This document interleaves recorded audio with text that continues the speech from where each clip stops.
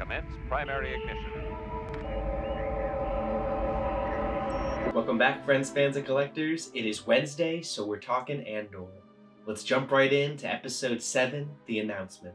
This episode opens with Cyril and Mom back at the little breakfast nook, and they start by talking about the interview that Cyril has upcoming. Mom does a little more digging into his image, and we hear that Cyril's uncle got him an interview. Next, we travel to Coruscant, where we were teased last episode the ISB response to this robbery. And it is a very intense, very imperial response of full-on authoritarian fascism. We get a monologue from a very high-ranking ISB officer who, based on the handlebar mustache and white hair, I can only assume is Admiral Yularen himself. Admiral Yularen oversaw the naval and clone forces throughout the Clone Wars. He rose through the ranks to be the head of the Imperial ISB, and we know him as one of the few people who has an actual face-to-face with Emperor Palpatine. This was mentioned in his monologue, as well as how ready and eager they are to respond, and the only question is how tightly they close their Imperial fists. We have noticed all leading through this a transitional period of the Empire, a very much Imperial Army and Navy. At peacetime, the Senate is still up and running. This rebel incursion really does mark the first change from peacetimes into the Galactic Civil War. Previously, we had seen that these individual branches had their own certain independent investigation bureaus, but this is now gone, and the ISB has full control over everything Imperial as well as everything colonial. This is gearing up and getting to speed to what we know the ISB is during the period of Galactic Civil War. All of these changes in Imperial leadership and doctrine are being ordered under a Public Order Resentencing Directive, or PORD for short. This directive states that anybody guilty of partisan activity will receive an incredibly increased tax. Since the Eldani Festival of the Eye was used as a cover, the Imperial ISB is also doubling down on any kind of cultural activity and specifically targeting colonial festivals as covers for rebel activities. This is again authoritarian fascism 101. You demonize the cultural organization so that you can bring in stormtroopers and people like that to bash heads. Scary, scary stuff. Very Imperial stuff. We then return to Luthen at Coruscant. He's listening on the news dial for different broadcasts of the Eldani raid. I was very surprised that Luthen did not include Mon Mothma in on his plans for this raid. He clearly did this action to seek financial freedom without her and without the need of her funds that are being overlooked by the ISB and the other Imperials. He hides this from her and probably hides a lot more from her because of her apparent reluctance for open rebellion.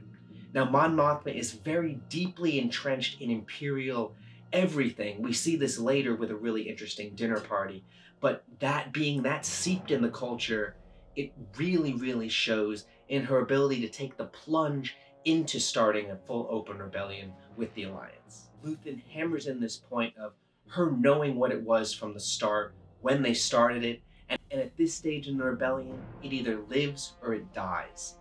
He finishes by saying, if your conscience can't handle it, then turn yourself in and surrender, but this rebellion is moving. We pick up our story with Cyril at the Bureau of Standards, otherwise known as the Nerd Nexus of Star Wars. These guys seem to be the statistical bros who just sit there and calculate and enter data. It is somehow even less glamorous visually than the guy who actually is giving him the interview says in words, and Cyril is clearly a little bit dismayed by how blah this is. We do get the surprise of a mouse droid in this little bureau. Really cool to see it buzzing along on the floor there, and it did add some Star Wars flair into this really, really cold and dark environment. We then get back to Coruscant. We're following a mysterious woman at first who uses tradecraft and spycraft to find a mysterious location. This woman is revealed to be Luthen's assistant, and she's also revealed to be meeting Vel, and into a more cosmopolitan Coruscant look. They talk about the raid that just happened. Vel informs her that the money is safe, and the assistant tells Vel that she already knows that and it's been moved. She's more concerned about the Ronto vehicle they escaped in, and if it's gonna leave a trail back. Now we can see that with all the rebels at this point, finding trails that can lead back to the leaders and lead back to the people who organize the raids are what's most important. The people who pull the trigger and actually make the moves down on the ground seem to be somewhat expendable in a lot of the eyes of these rebels. Closing up loose ends is definitely a priority, and this woman coaches Vel not only in this, but in the fact that this is the way of the rebellion, and that Andor is her next target as a loose end that she left open. Vel is upset that Luthen is not there to meet her himself, and we learn that Luthen's assistant is the person who recruited Nemik, Tamarin, and Gorn, all the people who died. We also learn that they did have some apprehensions about Skeen himself and his loyalty, and now that they don't have to worry about that because Andor cooked him. Vel is certainly apprehensive, but takes the target of Andor and moves on. Vel is also curious about Cinta and is reassuring that she's also working her role for the rebellion. We then return to Aldhani, where we see Cinta covering up the last of their evidence and trying and planning to make her escape. As she does so, an Imperial Star Destroyer cuts overhead with 2 TIE Fighter escorts, and man oh man, this is an impending, really cool arrival of some scary guys. As we all thought he would, Cassian returns home to Ferrix to check on his mother. He sneaks in and finds that the whole place is under Imperial command and rule, and that he's a wanted man. He tells Martha that he wants to escape with her, and promises to return later to talk about it after checking in on Bix. Whatever image he had in his mind of returning to Ferrix was shattered because not only did Bix tell him that people in the town blame him for the Imperial takeover, but he's also a wanted man and can't survive here, but also that his mother is not going with him. And they have a really, really intense back and forth, some amazingly written dialogue where they part ways. We learn a lot about the characters, and we learn that Marva's rebellion is inside of her heart, and she's going to be here fighting, and that rebellion is grown when she sees other people fighting outside also. Cassian really doesn't understand this, and he says that he'll always be thinking about her, always be wanting to know why she didn't come with him. And she responds that that's love. And I think that, man, that's just a really powerful back and forth moment, but entirely not how Cassian thought this was going to go. This moment's especially important because it really is Cassian's coming of age moment. Even though he's a grown-ass man, he really reaches an impasse where he has to take his own trail into his own hands. Marva even says it, like, he can't stay here and she can't go. Marva also insists that Cassian stop looking for his sister, which I think is interesting. I know it's probably because she doesn't want him to have any more pain and assumes that his sister is dead, but I gotta believe we're gonna see her again. There's just too much foreshadowing at this point. She's turning into a Chekhov's gun for this character. During Marva and Cassian's talk, we also get a really, really intense flashback of Clem the moment he was, I think, killed and strung up by clone troopers, which again was extra painful. So this happened early on in the Imperial takeover of the galaxy. This is remembered by Cassian and must have happened at an early time of Imperial takeover of the galaxy, because we see clone troopers marching through the street and clone troopers probably enacting this brutal deed.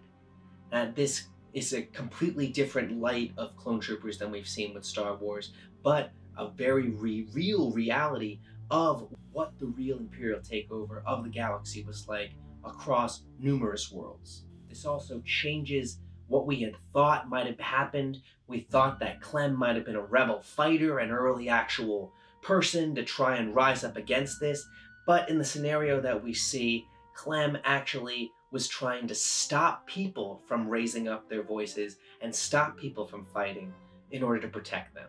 Now that just hammers home extra hard why it's so difficult that he was hung, and Marva does talk about this when she talks about reclaiming her kind of pride in the rebellion and need to fight. It's a great scene and really, really powerful character development.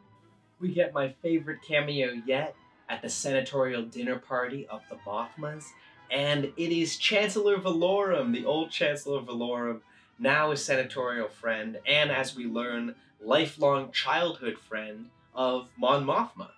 Now, I didn't know that he was Chandrillan, but they share some talks about Chandrillan customs and old times, and Mon Mothma uses this as a cover to hint at the fact that she needs help and might be doing something that's not genuinely smiled upon by Imperial eyes.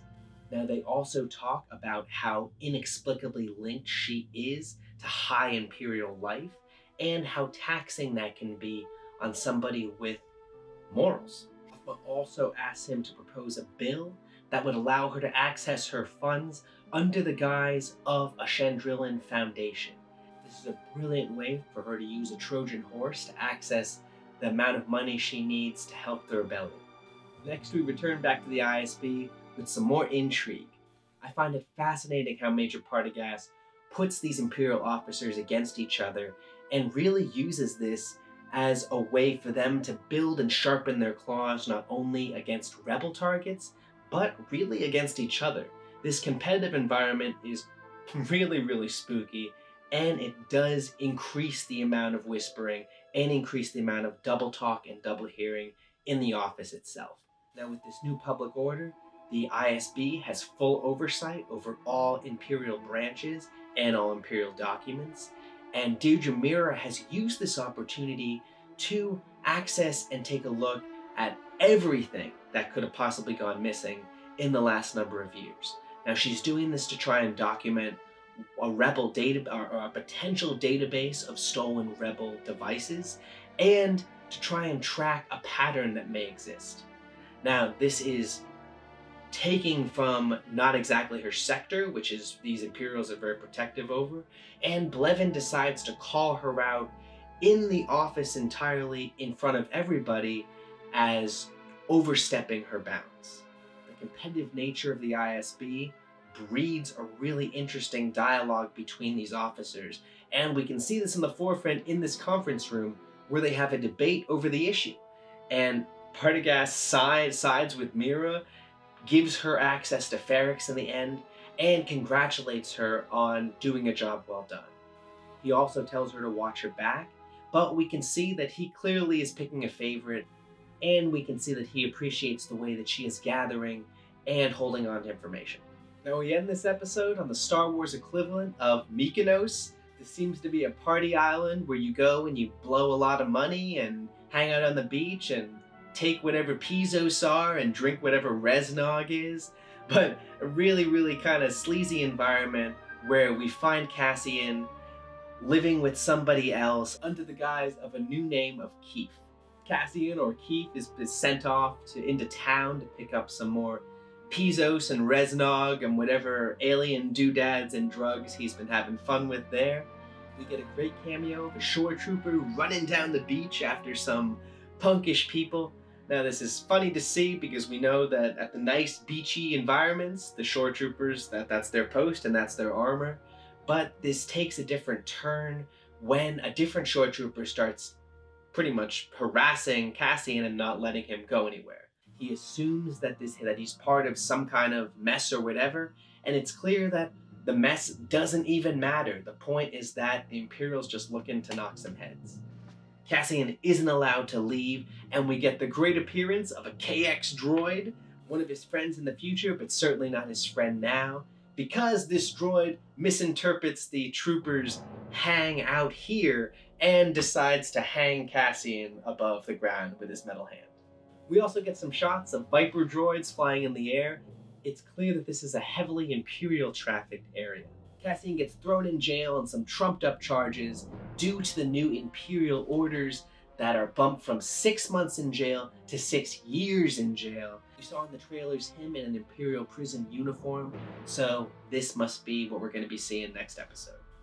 I thought this was a great episode. We got a lot of classic Star Wars-y stuff, stormtroopers on screen, mouse droids, all kinds of aliens, and it still really did feel like the spy drama that we had been watching for the last 6 hours, but just in a more Star Wars-y place and environment. This really does feel like a point of no return for the character of Cassian Andor. A lot of the things that were hanging over him in the past are leveled, like his debts, both financially as well as personally with Bix and his mother, and we see some space for him to craft a new life moving forward. Let me know what you think about all those stormtroopers, the mouse droids, the shore troopers, the KX droid. It was a great episode. I'd love to hear your comments below. Thanks for watching Binary Sunset Review. As always, I've been Mike. Your likes and your views are greatly appreciated. Have a great day out there. Stay safe, stay sane, and remember, the Force will be with you, always. I'm just a simple man trying to make my way in the universe.